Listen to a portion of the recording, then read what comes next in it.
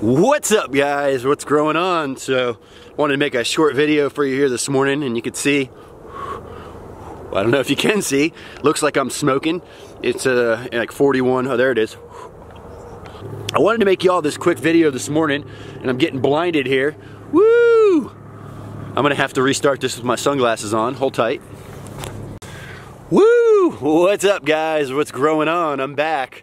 The light was blinding me there, so I had to put on my shades. But I want to talk to y'all a little bit about no irrigation and gardening like a forest. You know, Jim uses no irrigation, we use no irrigation, and we're constantly getting comments, you know, how do you grow without irrigation? How are you able to do this? And, you know, just over my head here, you'll see a brown bamboo. We haven't had a lot of rain the last couple of weeks here in Florida. There's another clump over there on the other side. And, you know, they're a little bit stressed out right now at the moment. You know, they're definitely crying for that water, and I'm not going to run over there and put a hose on them or come home and try to baby this stuff. You know, I really kind of, I tend to cull out the things that, you know, are sensitive, that are weak, you know, and focus more on the things that are tough and easy to grow and that want to grow here. So I'm not, you know, I'm not growing weak stuff. And, you know, something I'll tell you, going to Jim's place over the years, I had been there a couple of times in the winter. He's growing these annual vegetables, and all his veggies are wilted and laying down in a mid-hot day, you know, and I'm like, whoa, you know, things look a little sad. Are you going to water them? He's like, no. He's like, they're tough. They're going to recover. They'll be fine. You know, they're going to come up in the evening. And by going out there and watering those, you know, and kind of giving them that IV of water, you know, we're creating weak plants, you know, weak trees. You know, we can create stronger trees by, you know, letting them kind of thrive and, you know, kind of stress a little bit. You know, Jim's not out there watering that stuff in midday, you know, and something I'll point out, you know, look at a forest. You know, look at these areas that are, you know, not maintained by us. You know, there is no irrigation, there is no fertilizer. You know, it's a very diverse type system. So, you know, everything we do out here on Sand Hill Farm, you know, is almost that same way. I mean, I have some micro irrigation over here inside my greenhouse. I have some micro irrigation out in the front field where I have those figs. But for the most part, you know, we use heavy mulch. We try to plant when we're going into rainy season. That doesn't always work out.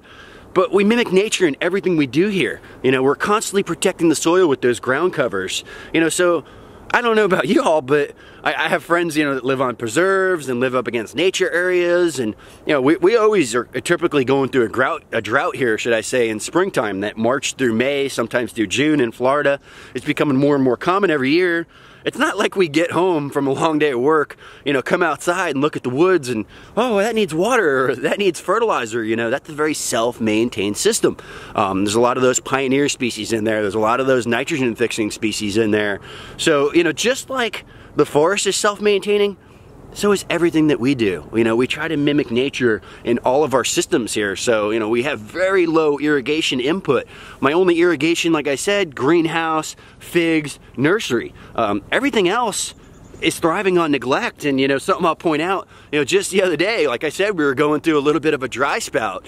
You know, some of these loquats over here, whoop, some of these loquats over here had some droopy leaves, you know, and that's a tree that's not native here in Florida, but that has naturalized. You know, it's all over the state of Florida right now. And I'm not going to run over there, you know, and put some irrigation on that tree and baby it. I'm going to wait and see what happens, you know, and that might affect that fruit set a little bit. But we're on 11 acres. I'm not going to have 25 zones of irrigation out here babying everything. I mean, this whole entire area right here behind me has zero irrigation, and that's that area where that, you know, that loquat I was talking to you about is. Let me show you that thing. Hold on. What up? So Coast Guard chopper just flew over, kind of messed up my video, but I'm back, don't worry. And right here behind me, I've got a loquat. You can kind of see that guy right there. And it's a little bit stressed, you know, and typically I can tell the leaves are a little bit closed, they're a little bit more spaced out than they normally are. And when it's raining, it's, you know, they're a little fuller, it's a lot more lush.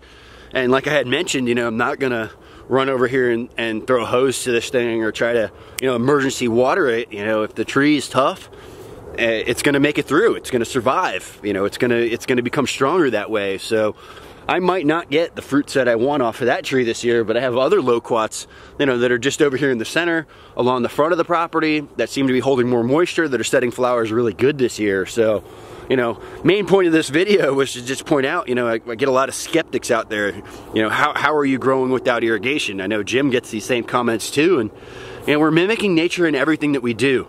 You know, like I had mentioned, there is no irrigation. There is no fertilizer in a forest. If we mimic this in our systems, it can be very much the same. So obviously this doesn't work on a Curtis Stone market gardener scale. I mean, that's an annual system, very shallow roots. It's going to require that type of water. But in these perennial crops and these tree crops, you know, they tend to have a lot deeper roots. They're able to travel lower down into the soil profile, you know, access those water and nutrients that, you know, those annuals can't get. So by having these ground covers, by having this heavy mulch, you know, that's mimicking everything that happens in nature, everything that happens in a forest. You know, if a limb falls down in a forest or leaves fall down in a forest, you know, we're not out there raking it up or picking it up. You know, as soon as that limb hits the ground, you know, it's like the mycelium hears it. They know there's a food source there. They come over, they start breaking it down, they start feeding off of it.